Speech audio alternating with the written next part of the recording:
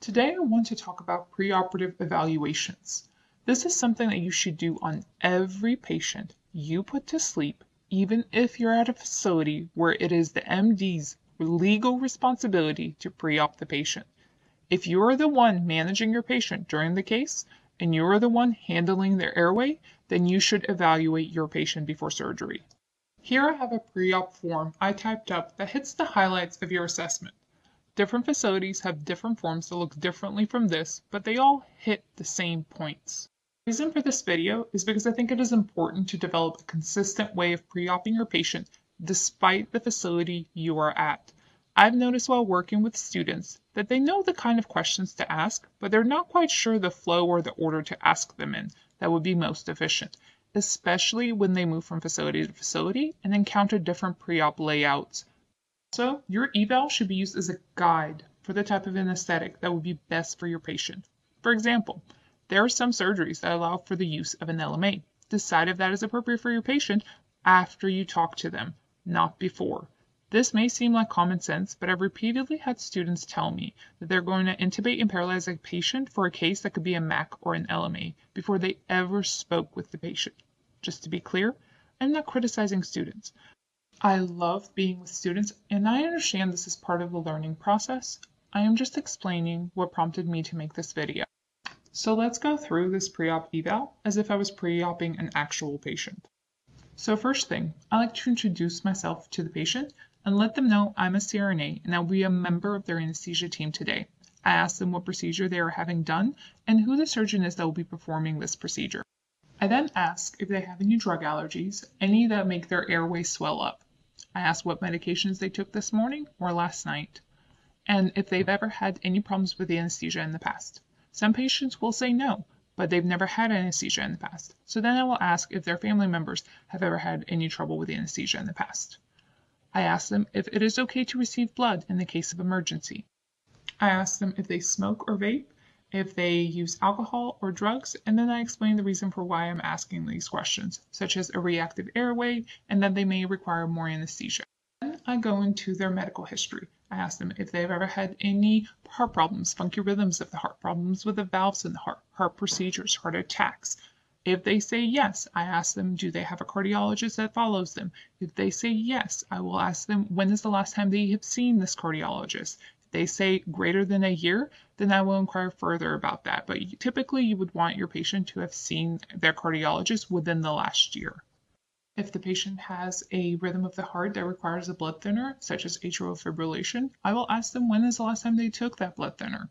I usually move on to the lungs. I will ask them if they've had any shortness of breath, any asthma, emphysema, or COPD, sleep apnea, do they snore really loudly at night, and usually if the spouse is there, I will wait for their answer as well. Ask if they have any high blood pressure, high cholesterol that they take medicines for. If they say yes, I ask what kind of medicine it is. I ask if they have any reflux or heartburn. If they say yes, I will ask them if it is well controlled. Is it associated with certain foods? Do they wake up with a funny taste in their mouth sometimes at night? Then ask if they have any infectious disease, any problems with the liver, the kidneys, or the bladder.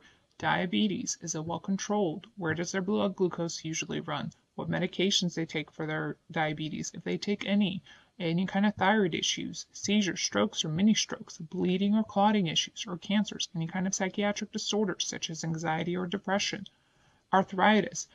Rheumatoid arthritis should be something you are concerned about with your DLing. If they look like a difficult DL, you might want to use a CMAC or a glide scope because of the possibility of atlantoaxial subluxation.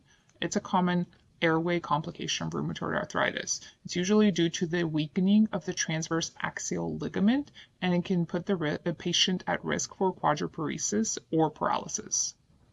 Once I've gone through the patient's medical history, I go ahead and evaluate their lung sounds, their heart sounds, ask them if they have any kind of extremity weakness, lower, upper extremities, if they have any kind of musculoskeletal degeneration or disorders.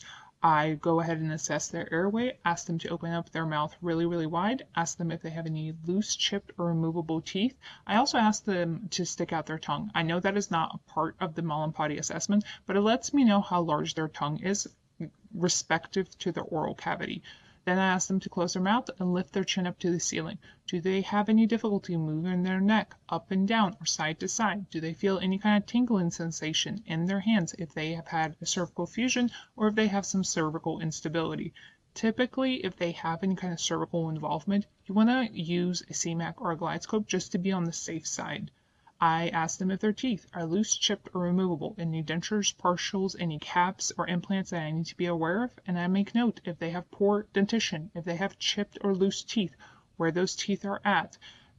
Once I've asked my patient all the questions I have to ask them to get to know them, I go ahead and go over my anesthetic plan. If it is a general anesthetic, I tell them I'm going to give them some medication back here to help them relax, take them over to the OR, have them move over in the OR bed, hook them up to all the monitors, put an oxygen mask on their face, and ask them to take some big, deep breaths all the way down to their lung bases. Once they do that, we will put them to sleep. Once they're all the way asleep, we will put a breathing tube or a breathing device in. They won't remember going in or out, but they might have a little bit of a sore throat. The surgeon will do the procedure. Once the surgeon is done, we will take that device or tube out, wake them up, and take them to recovery. I go over the risks of anesthesia, the most common ones, such as a corneal abrasion, a chipped tooth, or a clipped lip. Since the face is the area that we generally work in, that is the area of highest risk. I explain them what causes the risks for a corneal abrasion, such as them waking up and rubbing their eyes and having the pulse ox on their index finger.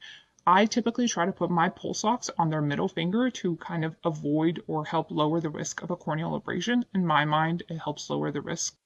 I tell them there's an increased possibility of postoperative nausea and vomiting, that we do give them some medications to help mitigate that, but that is a possibility.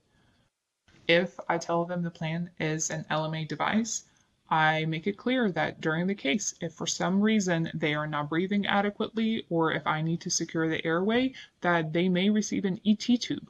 That is not the primary plan at this time, but it is plan B.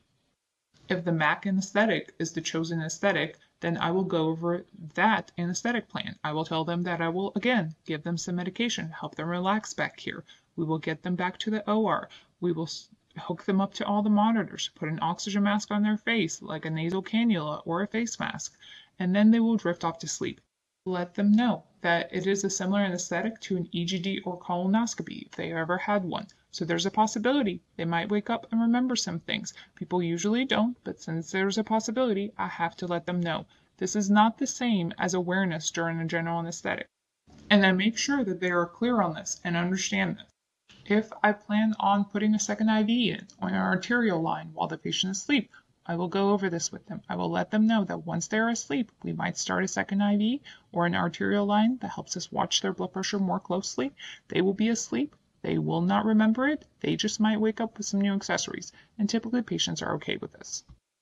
Once I'm done with my whole spiel, I ask them what questions they have for me. I make sure to ask what questions you have for me and not do you have any questions for me, because I've read that this will result in a higher likelihood of patients asking questions. Make sure to go through their chart and to note any labs of concern, such as their H&H, platelets, albumin level, potassium, BUN, creatinine, and if there's any type and screen or type and cross in the system, especially if there's a high likelihood to have significant ABL. So I hope you found this general run through a pre-op assessment helpful. The most important thing is to keep it consistent. Pre-op every patient the same way, and what I mean by that is in the same order. You hit the same questions in the same order. That way, when a patient diverts you by telling you a long story about a stroke they had 20 years ago that they don't have any deficits from, you kind of know where in your assessment you're supposed to be.